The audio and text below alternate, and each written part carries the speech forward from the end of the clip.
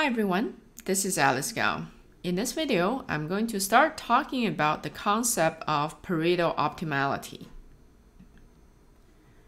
Let's first recall the last game that we've discussed. I've copied this slide from the last lecture. We talked about this game where Alice and Bob are choosing between two activities, dancing and running. And if we look at the payoff matrix based on our intuition, this is a coordination game.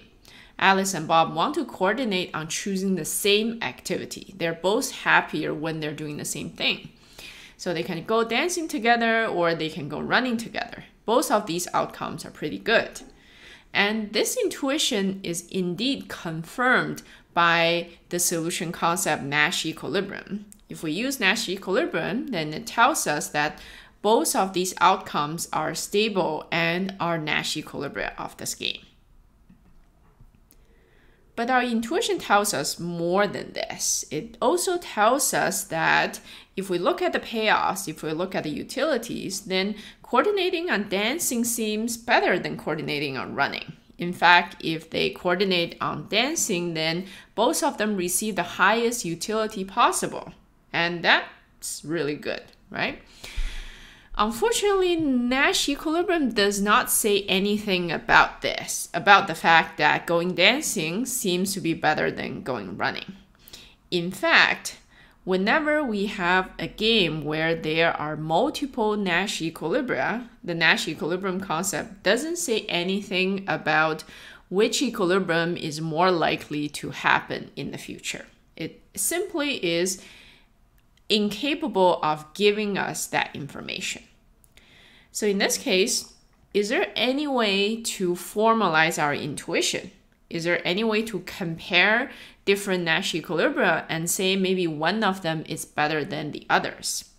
Turns out we can use the concept called Pareto dominance and Pareto optimality to compare different outcomes of a game.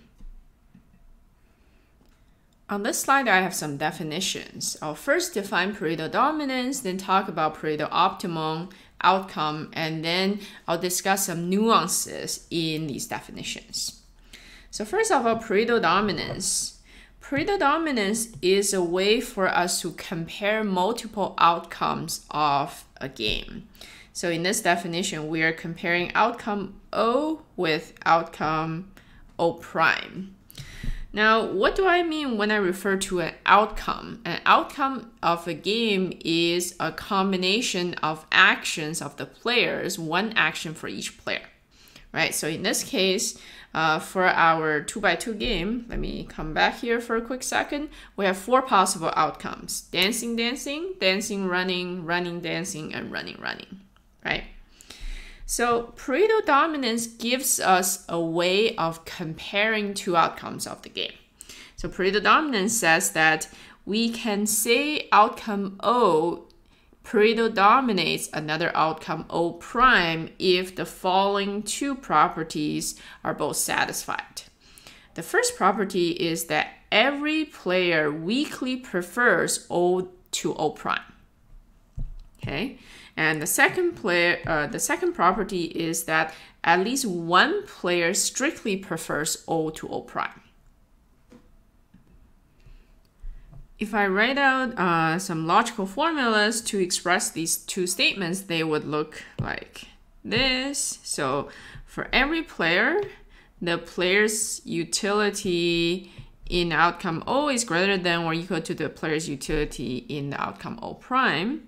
And then for the second requirement is there exists a player such that the player's utility in outcome O is strictly better than the player's utility in outcome O prime. So this property gives a way of comparing two outcomes, but notice that this comparison is a pretty strong relationship, right? It's basically saying everyone thinks O is better and at least one person thinks O is strictly better. Right? So we could encounter situations where if you have two outcomes, it's possible that O does not Pareto dominate O prime and also O prime does not Pareto dominate O. Okay, so we cannot establish this relationship for any pair of outcomes.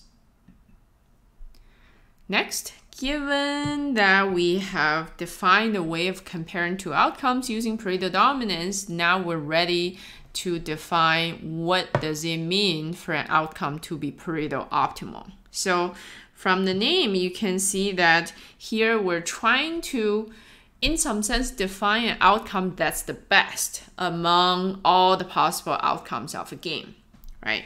So an outcome O is Pareto optimal if and only if no other outcome O prime Pareto dominates O. So there does not exist another outcome that Pareto dominates this outcome O. If this is true, then the outcome O is Pareto optimal. This definition is pretty tricky because in your mind, before I actually gave you the definition, you probably thought that, oh, if I want to define an outcome being the best, shouldn't I just say the outcome is the best if it Pareto dominates every other outcome, right? Notice that that's different from the definition that I gave. So to point out the subtle difference, I've given you an additional question at the bottom of the slide. So look at the two statements at the bottom and think about what's the difference between the two.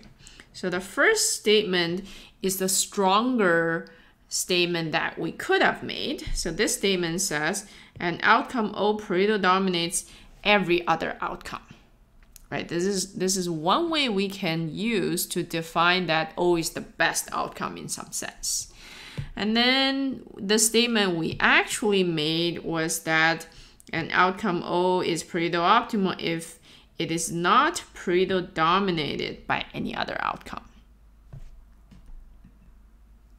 For now, you can take some time to think about the difference between these two statements, but as we see more examples, the difference between the two will become much more clear. Let's now practice this concept on the dancing or running game. So given this dancing or running game, how many of the 4 outcomes are Pareto optimal? Now this question may already sound weird because, well, you might have thought that Pareto optimal is a way to define the best outcome, right? So why could there be multiple best outcomes? Well, it turns out that's possible. A game could have multiple Pareto optimal outcomes. Okay, now if you accept that, then let's look at this example. How many of the 4 outcomes are Pareto optimal?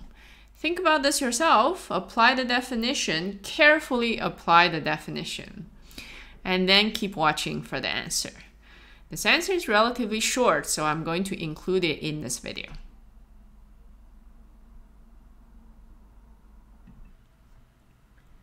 The correct answer is B. There's only one Pareto optimal outcome, and that outcome is dancing, dancing.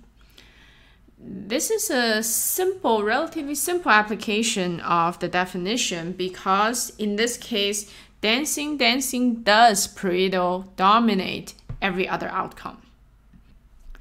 So in other words, if we compare dancing, dancing and running, running, dancing, dancing Pareto dominates running, running. So therefore, running, running does not Pareto dominate dancing, dancing, right? Similarly, for example, dancing, dancing Pareto dominates dancing, running.